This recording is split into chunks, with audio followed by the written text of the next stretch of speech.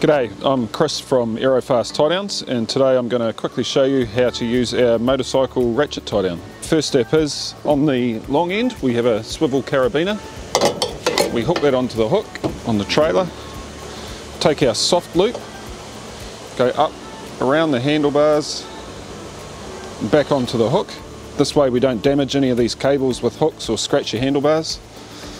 Pull a little bit of tension through and operate the ratchet. It's as simple as that. To release this, pull up this tab, open the ratchet fully, and the tension will come off. You can then unhook the soft loop, take it away.